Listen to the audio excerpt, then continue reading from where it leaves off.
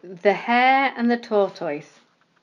One day a hare, the quickest runner among the animals, met a slow old tortoise plodding along.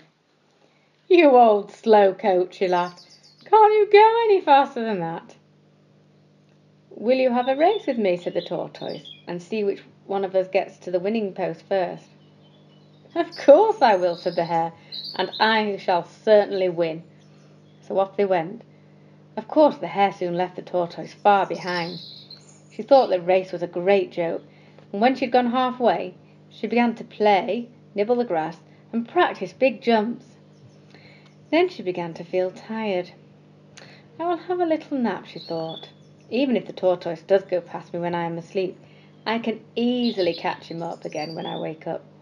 So she lay down in a shady spot and fell fast asleep.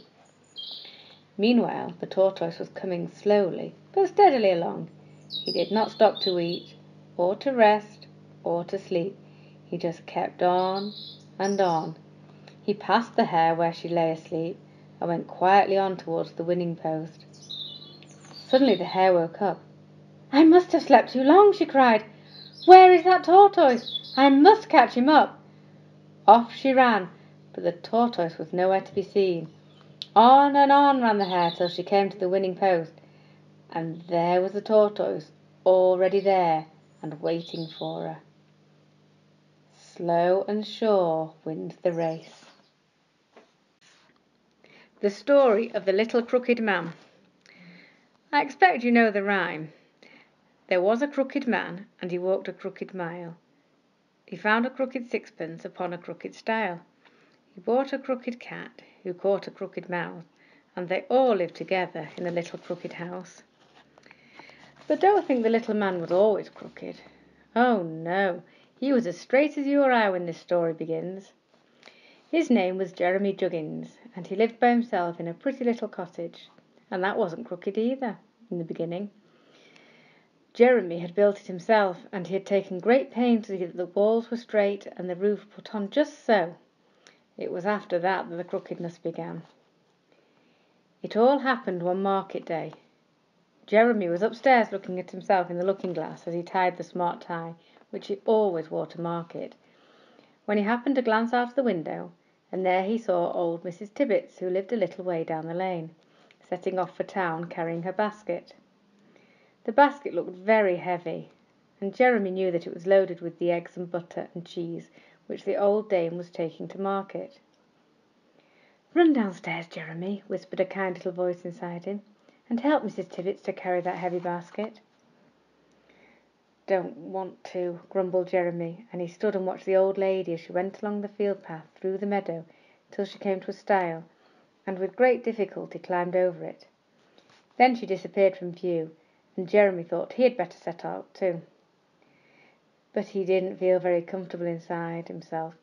He still felt he ought to have helped Mrs. Tibbets. He wandered along through the field, and swished at the nettles in the ditch with his stick, and threw stones into Farmer Giles's pond. He took so long in his wanderings that by the time he got to the stile he had walked quite a mile, a crooked mile at that, and by this time there was something crooked inside Jeremy too. As he climbed over this little stile, which was made of a crooked knobbly bits of wood, he saw lying on top of it something bright and shining. He picked it up and saw that it was a sixpenny bit, but rather a funny one, for it was all bent and battered. "Why, it's Mrs. Tibbets' lucky sixpence," he thought. "She showed it to me only the other day."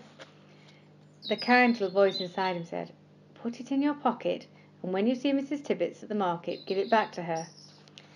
But the crooked thoughts in Jeremy's head ran like this: "Silly old woman, she ought to look after her money better. If she's so careless as to lose it, I shall keep it myself." So on he went, thinking his crooked thoughts, till he came to the market town. It was quite a long way, and by the time he'd got there he was very hungry and thirsty, and he thought he would go to an inn for some food and drink. He put his hand in his pocket. Oh dear! He'd left all his money at home. He had nothing at all but the little crooked sixpence. He went to the bun stall, but the bun lady wouldn't take it for buns. He went to the lemonade shop, but they wouldn't take it either. And when he offered it to the ice cream man, he just laughed. "Keep your sixpence," he said. "It's as crooked as yourself." I'm not crooked, said Jeremy. Look in the glass, said the ice cream man as he trundled his cart away. Jeremy sauntered over to a shop window, and there he saw in the glass. What? Not the straight, upstanding Jeremy he was used to, but a little bent old man with a crooked face. The sight shocked him so much he didn't want to go on looking at things in the market. He decided to rush home. So he went back over the fields and the little stile till he came to Farmer Giles's pond, and there were some cruel boys just going to throw a cat in the water to see if she could swim. You mustn't do that, he cried. Here, give me the poor thing. She's mine, said one of the boys. You'll have to pay me for her. This is all I've got, said Jeremy, holding out the crooked sixpence. It's a lucky sixpence, he added. All right, said the boy, and he took the sixpence and handed over the cat, who went gladly with her new friend. A little farther, and Jeremy was back at his own house again. But oh, what a shock! Instead of the neat little house with its straight walls, there was a tumble-down shack, with its chimney-pots leaning one way and its roof leaning the other. Even the path to the porch was twisty instead of straight. Jeremy opened the crooked door and walked into his crooked kitchen. He sat down on his favourite stool, whose legs had suddenly become twisted, and he looked at his new pet, the cat. He saw that it too was all crooked. Everything seems crooked today, he cried. What can be the matter? And he felt very, very miserable. As he sat there listening to the ticking of the clock, he thought it sounded like the words, Yes, listen, Jeremy, Jeremy, put it straight, put it straight. Put what straight? He cried. He jumped up and tried to straighten the pictures, which were hanging all crooked on the crooked walls. But no, they hung as crookedly as ever. And still the clock went on. Put it straight, put it straight. Say you're sorry, put it straight. But how can I? Cried Jeremy. It's too late to carry Mrs. Tibbet's basket now, and I haven't got her crooked sixpence any more. Just at that moment he heard voices outside. He looked out and saw some boys, the ones who had sold him the cat. A sudden idea came to him. He went over to a drawer, and crooked though it was, he managed to get it open. Inside was his money. He took out a bright new sixpence. Then he went to the crooked window and called out, Boys, here's a nice new sixpence for that old bent one. The boy came running up, glad to change the coins. Well, that's one thing put straight, thought Jeremy, but still everything was crooked in the little crooked house, and Jeremy felt very, very sad. The cat came and rubbed her crooked back against his knees, for she felt sorry for him. She even managed to catch a mouse and brought it to him to cheer him up, but the mouse was crooked too, and poor Jeremy felt sadder than ever. And still the clock was ticking away. Give it back, give it back. Say you're sorry, give it back. I will, said Jeremy loudly. He got up and took his stick, crooked of course, opened the crooked door, and hobbled down his twisty path to his twisty gate. Down the lane he went to Mrs. Tibbet's house and knocked on her green painted door. She opened it, and Jeremy held out the sixpence. Mrs. Tibbet's, he stammered, I brought this back. Why, bless my soul, said the old lady. Wherever did you find it? On the stile, said Jeremy. He was just going away when he thought, I haven't really put it straight. So he said, I knew it was yours, but I didn't give it back to you, and I know I ought to have carried your basket, and I'm very sorry. Oh, oh! Jeremy suddenly felt his back go straight, and when he looked down at the cat, which had followed him and was rubbing against his legs, he saw that it had a straight back too. Home he ran to his little cottage, and there it was, as straight and square as ever. He hurried inside, and there was a little mouse, straight and happy, playing a little game all by itself in front of the fire. It ran into its hole when it saw Jeremy and the cat, and peeped out at them with bright beady eyes.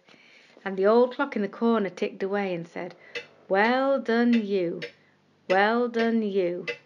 Now keep straight, now keep straight. And Jeremy promised that he would.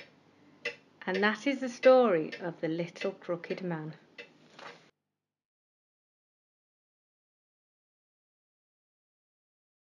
The kind little cat. Two animals once lived in a house. One was a big dog called Dinah, and the other was a little cat called Smoky. Dinah and Smoky were very fond of each other. They liked to play together and to sleep together in front of the fire. And one day they did something else together. They each had a family. Dinah had 4 lovely puppies, and Smoky had 5 tiny kittens. And because they were such good friends, their mistress put Dinah's big basket with the puppies and Smoky's little box with the kittens in the same room together. One day their mistress took Dinah out for a run, and when they came back, she noticed that the big dog was limping along on 3 legs and holding up the 4th paw as if it was hurt. "What's the matter with your foot, Dinah?" she asked. "Let me see." She took the paw in her hand and saw there was something sticking in it, making it sore. A piece of grit or a thorn. She tried to get whatever it was out, but she couldn't. "We shall have to go to the vet, Dinah," she said. So she went and got the car. "You must leave your babies for a little while, Dinah," she said. "We shan't be long. Hop in." So Dinah hopped into the car and off they went. Smoky, in her box, had just finished feeding her kittens and giving them all a good wash, and now she'd settled them all down to sleep. They were very quiet. But the puppies in Dinah's basket were not at all quiet. The mummy had never gone away for so long before, and they did not like it. "Mummy!" they cried. "Mummy, where are you?" It was only a little cry at first, but it got louder and louder and louder, till at last they were making a tremendous noise. Smoky in her box felt very sorry for them. "Poor little darlings," she thought. "Their mother really should come back and look after them. I would never leave my babies like that." The puppies cried and cried, and at last Smoky said, "I must see what I can do. Thank goodness my children are all asleep and quiet." So she jumped out of the box and walked softly over to Dinah's basket and jumped in among the puppies. "Hush, hush," she said. "Don't make so much noise. Your mummy will be back soon. Now lie down and go to sleep like good children." The puppies were very surprised to find this little grey furry person in their basket instead of their big hairy mother. But what she said was very comforting, and after a time they stopped crying and settled down quietly. "Now I'll sing you the sleepy song I sing to my kittens," said Smoky, and she sang purr, purr, ever so softly till all the puppies were asleep like the kittens. And then Dinah and her mistress came home. The vet had taken the piece of grit out of Dinah's paw and tied it up so it didn't hurt any more. "You'd better hurry along to your babies, Dinah," said her mistress. "I expect they are hungry and crying for you." They hurried into the room where the box and the basket were, but all was quiet.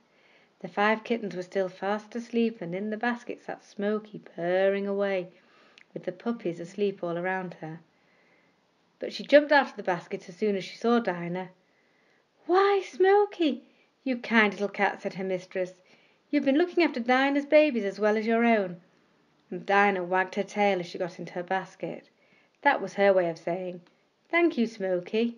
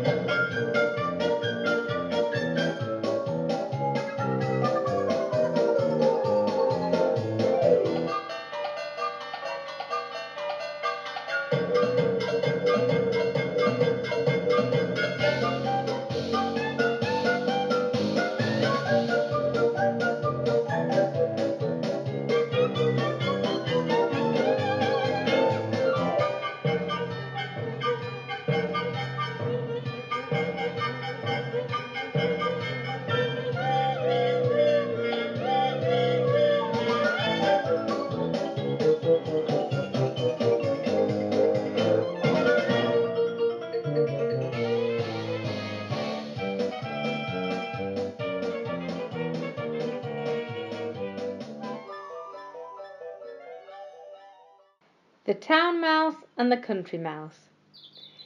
There were once 2 mice who were friends.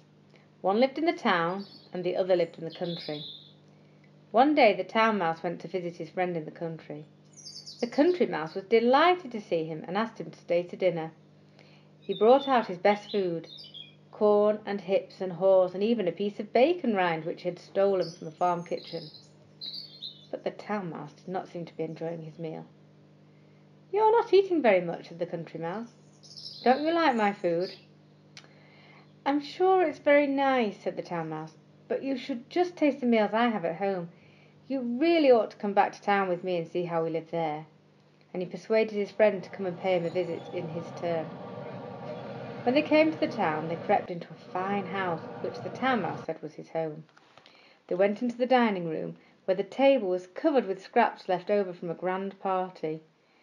The town mouse put his country friend on a sofa seat, and ran about tasting all the good food to find out which were the best bits to put before him. The country mouse ate and thought that he had never tasted anything so good. But all at once there was a terrible noise. Doors were being slammed, and a huge dog was barking somewhere. The two mice jumped down from the table in terror and fled into a mouse hole for safety. They were trembling all over and half dead with fear. Then the country mouse said to the town mouse, "My friend, I am going back home to my quiet little hole in the country. I would much rather have plain food and peace of mind than rich dainties eaten with a fearful heart. Town life is too dangerous for me."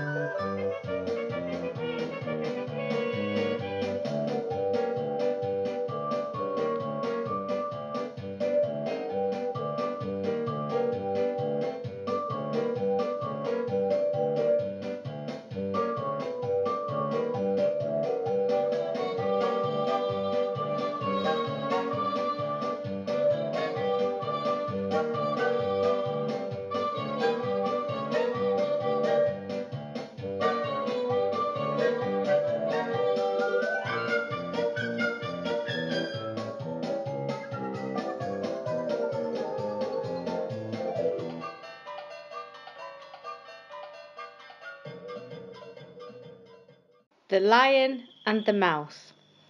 A lion was once asleep in the forest when a mouse ran over his nose and woke him up. He sprang up in anger, caught the mouse, and was just about to kill him when the mouse squeaked out, "Oh, Mr. Lion, spare my life, and one day I will repay your kindness." The lion laughed scornfully. "Ha, ha," he said, "how could a little scrap like you help me?" But he let the mouse go. Some time afterwards, hunters came into the forest. They laid a trap for the lion and caught him in a net made of ropes. There he lay, all tied up and roaring with rage. The little mouse heard his roar. "That sounds like my friend the lion," he said, "and it sounds as if he was in trouble. I will go and see." So he scuttled along through the forest, and there lay the lion, all trussed up with cords. "This is my chance to repay the lion's kindness," he thought, and he set to work to gnaw away at the cords. Soon the net began to give way, and at last the lion was free. "You see," said the mouse to the lion, "you were wrong when you laughed at me, because I said I would help you one day. But now you know that even a mouse can help a lion." Baa Baa Black Sheep. Baa Baa Black Sheep, have you any wool? Yes, sir, 3 bags full. 1 for my master and 1 for my dame, but none for the naughty boy that lives down the lane. I expect you know that rhyme. Well, here is a story all about it. There was once a little girl called Jenny who lived on a farm with her mummy and daddy. Her daddy was the farmer. One day Jenny came into the kitchen and saw something very surprising. Her mummy's cooker had 4 ovens, one very hot, one just hot, one fairly hot, and one nice and cool. And sticking out of the nice, cool oven was a little black woolly head, which said, "Meh." "Oh, Mummy," said Jenny, "a little black lamb in the oven." "Yes," said Mummy, "her mummy, the sheep, can't feed her, so Daddy brought her in here for us to look after. I put her in the oven to keep her warm. I'm just going to give her a bottle. Would you like to help?" "Oh, yes," said Jenny. So her mummy showed her how to give a baby lamb a bottle. And after that Jenny used to look after the lamb, and often gave her the bottle all by herself. Jenny called the lamb Lulu, and she loved her very much. She and her mother took such good care of Lulu that she grew into a great big sheep with lovely thick black wool. People said they had never seen such fine wool on any sheep. "When the shearers came to cut the sheep's wool off," said the farmer's wife, "I shall keep Lulu's wool separate and have it spun specially and make something very nice out of it." Now down the lane beyond the farm there lived a boy called Jem. He was a rough boy and not very kind. When Lulu grew too big to be in the farmhouse any more, she was put out in the meadow with the other sheep, and when no one was there to see, Jem used to chase her round and round. And one day he did a really dreadful thing. He threw a stone at her. Luckily it missed, but it might have cut poor Lulu very badly.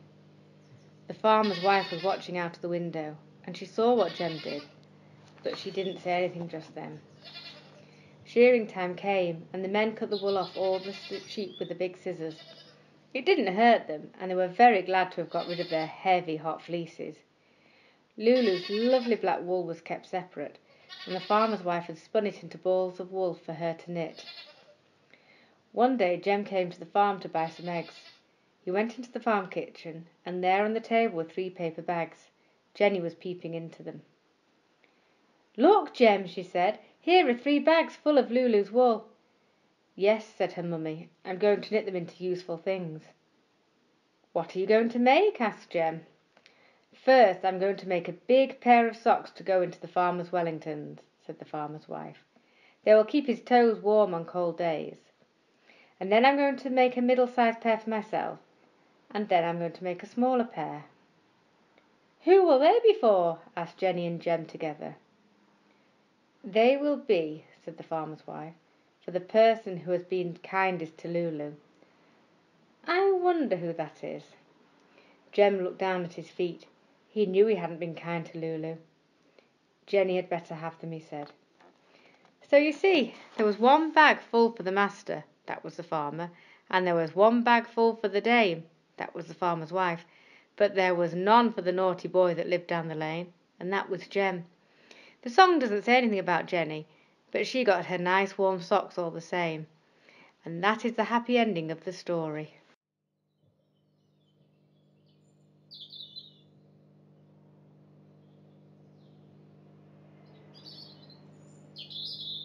Along by that bank of earth there. So they walked along by the bank, looking and calling, but there was no Frisky. Daddy was just saying, "Well, he isn't here," when Peter called out, "Listen!" "I can't hear anything," said his daddy. "Yes, listen!" cried Peter. "I can hear him barking." They both held their breath and listened. And yes, there was a faint little bark. It seemed to come from right underneath them.